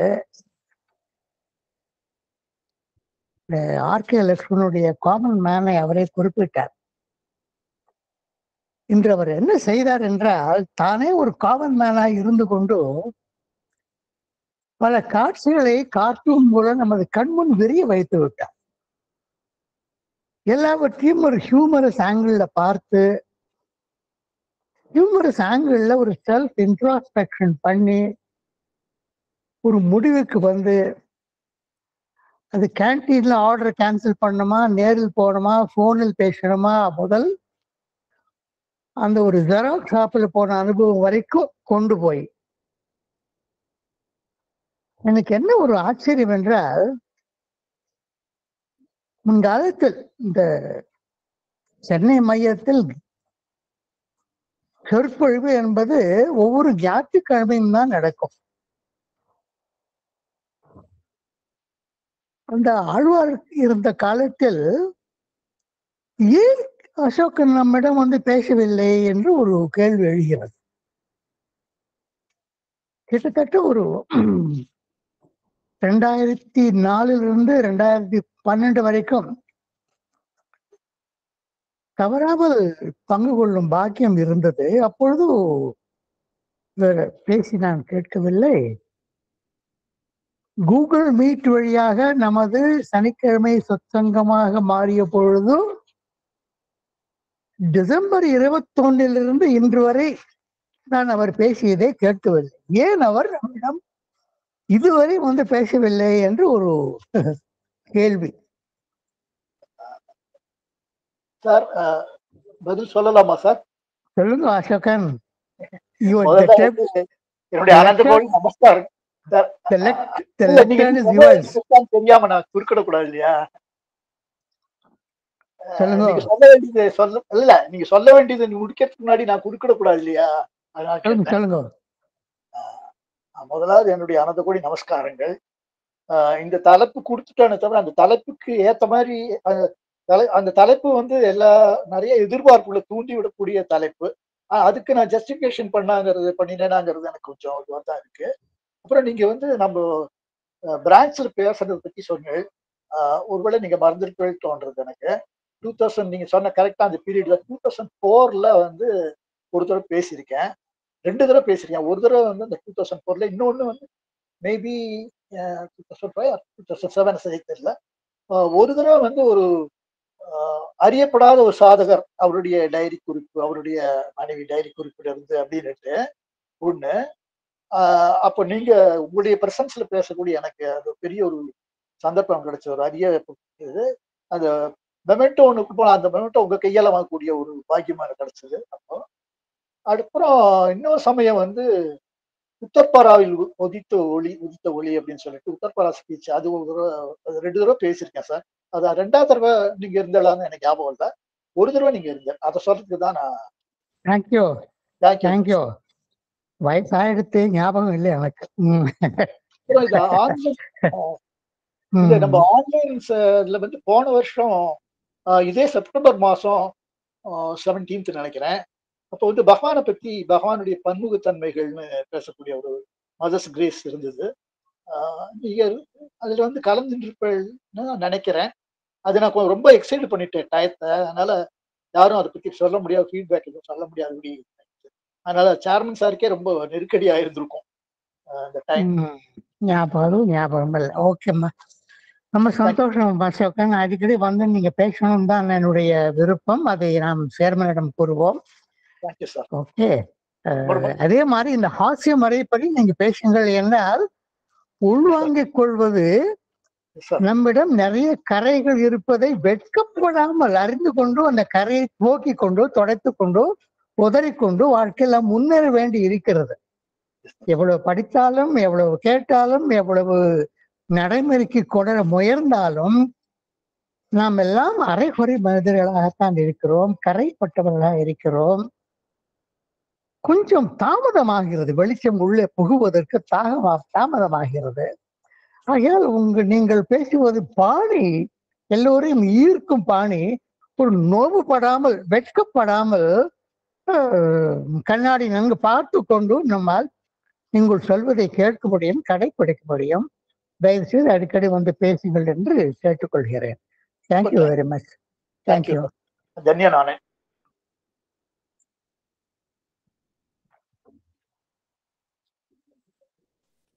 வேறு ஏதாவது கருத்து பரிமாற்றங்கள் இருக்கின்றனவா? மிக்க நன்றி திரு அசோகன் சார் அவர்களுக்கு. அசோகன் சார் வந்து எங்களுடைய லைஃப் டிவைன் அந்த குழுவில் மிகவும் ஈடுபாடு கொண்ட ஒரு அங்கத்தினர். நிறைய அவருக்கு மனதில் பட்ட அந்த விளக்கங்களை அவர் கேட்பார்.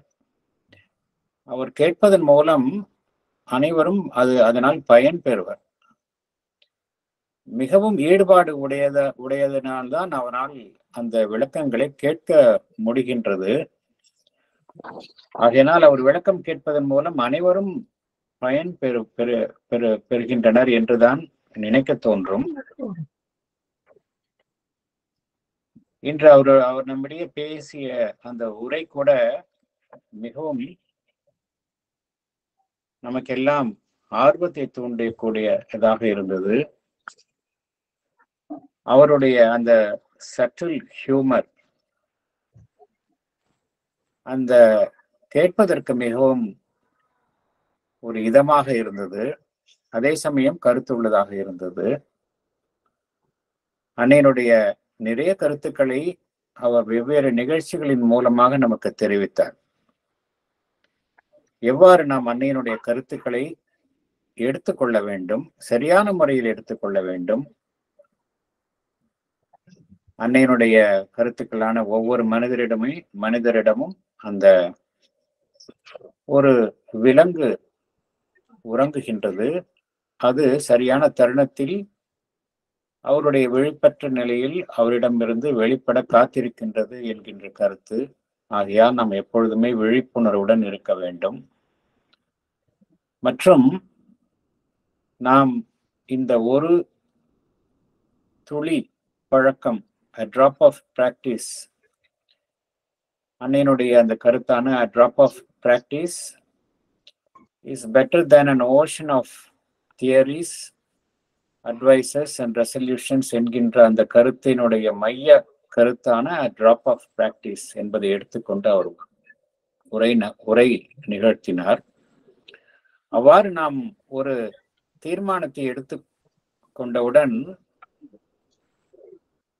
என்ன வழக்கமாக நடைபெறுகின்றது என்றால், அந்த தீர்மானத்தை நிறைவேற்றுவதற்கு எதிராக நிறைய தடைகள் தோன்றுகின்றன. அதற்கு எதிரான சூழ்நிலைகள் தோன்றுகின்றன. ஆகையினால் நம்முடைய தீர்மானத்தை வகையில் நாம் எடுத்துக்கொண்ட தீர்மானத்தை அன்னையிடம் தெரிவித்து கொண்டால் அந்த தீர்மானத்தை நிறைவேற்றுவதற்கு அன்னையினுடைய அருள் உதவி புரிகின்றது என்ற கருத்தை நீங்கள் கூறினீர்கள். மேலும் இந்த செயல்பாட்டில் எப்பொழுதுமே நாம் நம்முடைய சங்கல்பத்திற்கு இணங்காமல் அன்னையினுடைய சங்கல்பத்திற்கு இணங்கி ஒவ்வொரு செயலையும் செயல்படுவது, இதுதான் முக்கியம், அதிமுக்கியம்.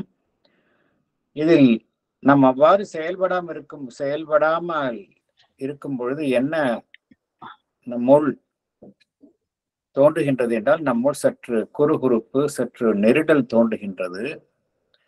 அவ்வாறு நமக்குள் அந்த அன்னையினுடைய அந்த குரல் மெல்லியதாக தான் ஒழிக்கின்றது. அது வன்மையாக இருப்பதில்லை, அது வற்புறுத்துவது இல்லை. இருந்தாலும் நாம் சற்று நம் மனதை அமைதிப்படுத்தி அந்த குரலுக்கு செவி சாய்த்தால் நாம் அந்த சமயத்தில் எடுக்கும் முடிவுகள் சரியானவையாக அமையும் என்று நீங்கள் கூறினீர்கள்.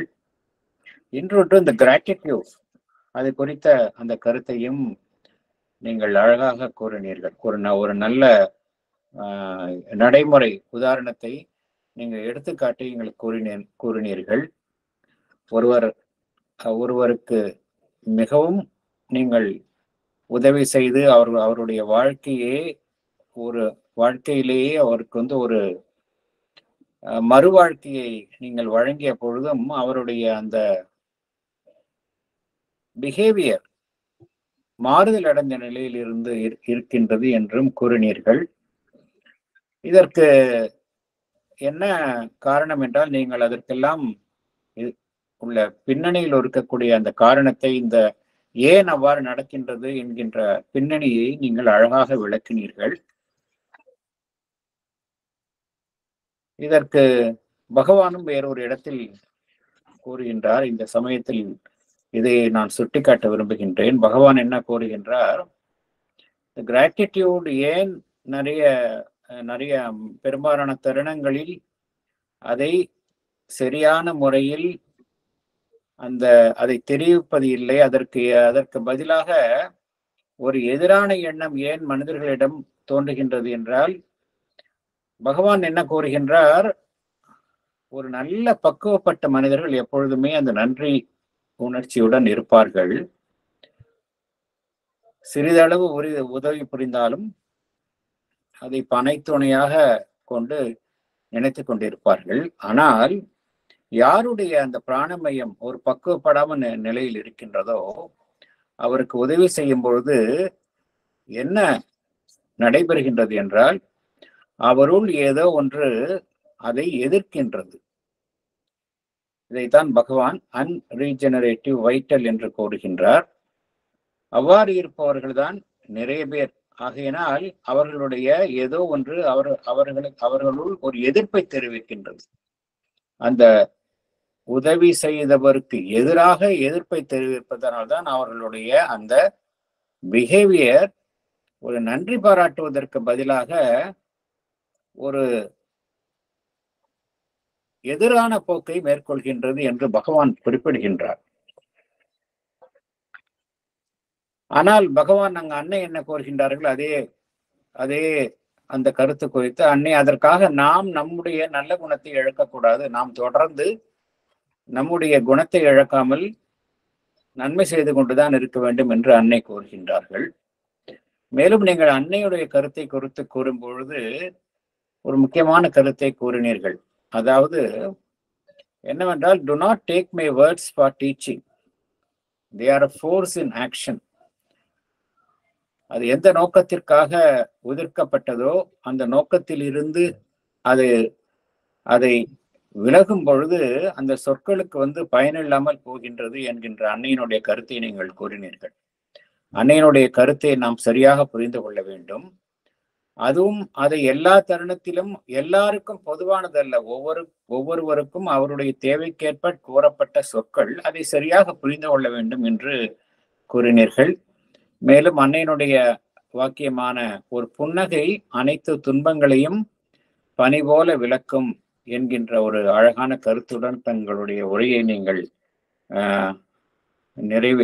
நிறைவு செய்தீர்கள்.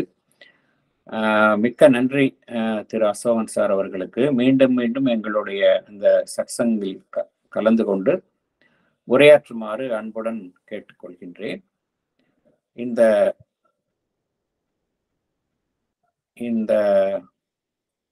உரையாடலில் இந்த கூடலில் கலந்து கொண்ட அனைத்து அன்னை அன்பர்களுக்கும் நன்றி. தற்பொழுது பிரார்த்தனை இசையுடன் இந்த நிகழ்ச்சி முடிவுக்கு வரும்.